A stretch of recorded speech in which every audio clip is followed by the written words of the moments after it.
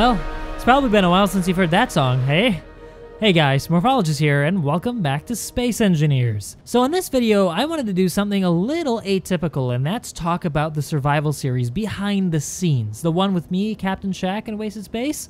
Yeah, that one. So a lot of you have been asking about the survival rover and mobile base featured in the series, and I've asked, why haven't I released it? Well, that's because they were in the series and I didn't want to give away too much. But now that Season 1 has ended, and they are no longer going to be used as set props, most likely, I thought it was far past due time to give you guys a closer look and talk a little bit about the construction of them, the ideas behind them, because they were constructed in a time that I didn't film, and that was because there was a time jump. That's because I was away. Alright, so to begin, we need to begin with the original rover, which is the survival rover that you guys saw at the beginning of Season 1 when I was all alone by myself. This guy really informed the big guy that came later, so let's talk about that first. Now, you'll notice one of the primary features of this little rover is that it is very, very minimalistic, and that was intentional. I was very much inspired by NASA's Curiosity rover that's on Mars and other NASA creations, which are basically made to reduce weight and material cost because you need to lift things on a rocket. Now, this thing isn't going off into space, but I didn't have very many materials, so I thought it'd be wise to try to keep it as minimalistic as possible. Plus, it ended up looking pretty darn cool in the end. So, you'll notice that all the real functional bits are in the center. Now, the iteration I'm showing you is the last version of it before I crashed it off a cliff. And this is the one that actually has the medium-sized container in the middle. Originally, it had no container, and I think it had small ones, but pretty much no storage capacity. And then I ended up adding one on the end later, which was a bad decision because when it was full, it ended up tipping the whole rover backwards, which wasn't good news.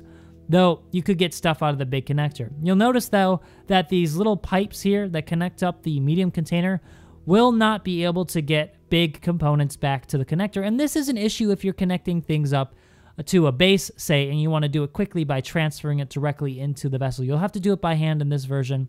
Or build a connector on the top and do a connector from the base above it, which is actually what I did with potatoes. But I took that off because it kind of, I hate to say it looks bad.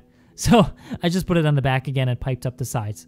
Anyway, so yeah, all the functional bits are in the center, but they play a dual purpose in that they connect both sides of the chassis. So the wheels are actually connected directly through the batteries. There's nothing below them. That reduced the amount of materials I needed to actually build the structure of this pretty substantially. And that is really where this base actually, which we'll talk about later, got its design from. So now let's actually get inside of it and talk about the functionality of it. So you'll notice that there are solar panels on rotors, and you'll say, "Oh my gosh, you are so daring, Morphologist! How could you do that?" Well, there's an actual reason behind it. Not only do rotors give you the advantage of being able to angle your...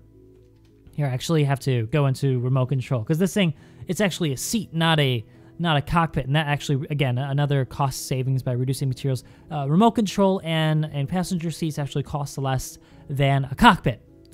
Food for thought for building your own survival rover. But anyway, back to the rotors. Now, they operate on these 3 programmed bits down in the lower part of the screen, the hotkeys. The first one reverses the direction, the second one turns them on and off, and the third one locks them down. The lockdown part is important because back when I made this, you couldn't lock rotors. Also, I think it probably is still better because it will lock them to the chassis and make them very stable. So I'll unlock it now, and I will turn the rotors on and reverse the direction. Now, notice the bars on the bottom of them. Okay, now I'll stop it. Look, now I'm getting absolutely optimal charge on this little tiny rover, and that means that this thing can pretty much stay out indefinitely, charging whenever I need to, and it really does run forever. I've never had to really charge it up too much on the show. I did leave it plugged in just for safety's sake, just because, just in case I was gone and I really wanted to keep it charged up. But to be honest, it never really ran out of battery. I probably could have run it on solar the entire time. The second functionality of it, actually, you'll notice that there are lights at the top of it. Those are spotlights to give me work lights at night. And I actually used that in one episode to construct a tower, and it was very dark, so those helped out a lot, especially when the lighting was much darker than it is now. And the third and most important functionality of it is something I will demonstrate now. So let me switch directions on this and let them close on back down. All right. And while we're going to do this, I'll point out that this thing has an antenna and an ore detector as well, because I did need to use this as a survival rover to find ore veins, which I would mark on the GPS. So now to show you why these things are so useful, these solar panels on rotors. I'm going to try to flip this thing over, and here we go. Whoa, that was probably very extreme.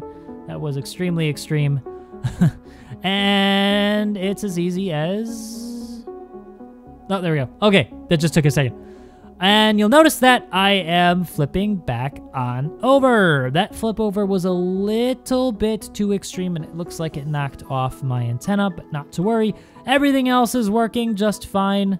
My vessel is in perfect working order, aside from the lack of an antenna. Let me put the parking brake on. I think as things will come back down, I'll expedite that process. Come on. And they're back down. I'll lock them down. And parking brake off, and we're going to get back over to the survival rover, and we'll talk about, the survival mobile base, and we'll talk about that and why I designed that the way it was. All right, now we're back at the mobile base, and we're ready to talk about why this thing is designed the way it is. Now, you'll remember back from when I said, I was talking about this rover, that it became basically the predecessor to this one. It really informed the design, and I'll show you why. If we look underneath this thing, because remember, it is a survival rover, I needed to have stuff for survival, like a refinery, an assembler, and what have you, to get this thing to really be able to function as a base. So everything, like all the very important bits, actually become the main central spine of the rover. There's really no connecting bits, no structural connecting bits, except for, I guess you could call those like half blocks up there as connecting bits. Those are really basically for looks, nothing functional. The refinery is basically what's holding this thing together, as well as the modules on the other side to increase its efficiency. So that really, you can see now sort of the connection, the idea, the continuation of the idea between the small survival rover and the mobile base, that it's pure functionality, minimalistic in its construction. Again, because I was going off of basically deconstructing my blown up base and using bits of the Constitution, so I was really low on parts. Another thing you'll notice is that it has batteries and solar panels. So again, and just like the little rover, this thing runs completely on solar energy. And yes, in the show, I never had to charge this thing up. There's no hidden, there's no hidden reactor or anything on this guy. It's completely solar powered. Some of the other really important bits, of course, are I already talked about the assembler and the refinery, but the backup batteries and the containers to store things, but also, you remember from the series actually, I have a medical room, which helps me heal myself up, but also is safely protected inside of this nicely crafted little space. These doors are not vanilla. This whole thing is vanilla except for this, but I felt I needed some sort of door system that I could put on here that wasn't like the stock ones, which are like halfway through the block. Those don't want to work. So I added these into the game so that I could have something to close this thing up. And yeah, it served as a really nice little enclosed space. Now let's talk about the really exciting bit. There's exciting two bits, I should say. So this thing in the series actually flew, and there's a real functional reason for that. See, running over trees in this game seems to make the game blow your stuff up. So if I ran over any of these trees, this thing would be cut in half, and therefore I needed a way to get around, and thus I added turbines in one direction. This makes the thing fly kind of like a really clumsy helicopter, but if you remember in the series, here in this clip, I actually have, ooh, look at that, it's the series. It works extremely well if you know how to fly it. And that actually, I was flying in third person too from these shots. It was very difficult. Anyway, back to looking at the rover. Also on the top, you'll notice that there's a little connector. What could this be for? Actually, this is for potatoes. This is the potato slot. I actually used this in the series. Logistically, it made a lot of sense because potatoes could come back from a mining mission and directly deposit the stuff into a storage container, and I can immediately refine that and assemble it into parts for building other things. And one of the things I built, actually, was this quad gun. Yes, this is probably the coolest thing you guys are waiting for me to talk about. The quad gun is a small ship basically connected to a large ship through a rotor. So the small rotor head on a large rotor head, you really can't do this in survival, sadly. So this part at least, had to be done in creative. But when I went back into, after I connected this rotor head, I actually went back into survival and finished this thing up with these really nice ISM guns, which are, again, aftermarket. But I used the same concept as the whole rover, the little rover, minimalistic, but functional. So it works on basically a remote control. So when you get inside the passenger seat here, you have to go into the remote control, into the control panel here, and then you can turn this thing around. Now, how this thing works is actually pretty simple. Don't mind the timer blocks. They serve no actual purpose. I wanted to time the guns actually earlier to give it a cool effect, but that didn't end up working out. But basically how this works is that the rotors are dead, so they're not actually doing anything but offering resistance and a pivot point. If you go to the rotors here, you can actually see the braking torque is set. That's the really important thing here. The braking torque really has to be tuned to the weight of your turret, basically how heavy it is, so that it stops rotating when you rotate it. And the gyroscopes that you see are what's doing the rotation. Now, unfortunately, and this is really unfortunate because I wish you could do this. If somebody were piloting this mobile base and I were on this turret here, it would not work, sadly, because it would read it as one ship and it would say that I can't use the gyroscopes. So unfortunately, as it is, without a script, without some modding, you can't do two-man in vanilla.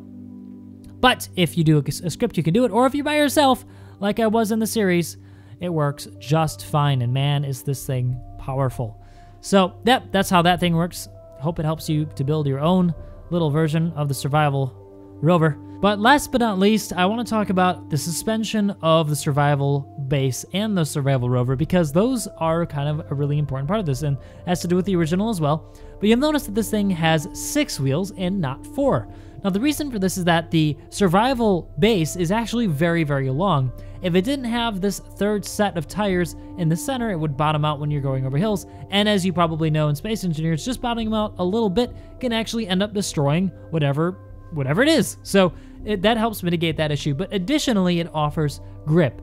Now, you'll notice that the center tire is a little bit higher than the front and back, and that's for a good reason. That's only supposed to be there to add basic support. If it were to be touching the ground just the same as the back and front, it actually ends up restricting a little bit the way the thing moves, the way it turns. But when you go over large bumps or when you're going up a hill very quickly, it does engage in the ground and it does help out pretty significantly. Now, this is a really, really basic guide to setting up a 6-wheeled rover. There's a lot more to it than that, and I'll leave that sort of guide to another video. But if you do want to see something like that, let me know in the comment section. I'll be sure to put something together to show you how you can build your own version of a mobile base or survival rover. So if you want to see the base or survival rover, I'll be putting that in the description of the video. Otherwise, let me know what you thought of the video. Did you like it? Did you dislike it? I do want to know, and I will be reading your comments. Otherwise, guys, I'll see you guys next time.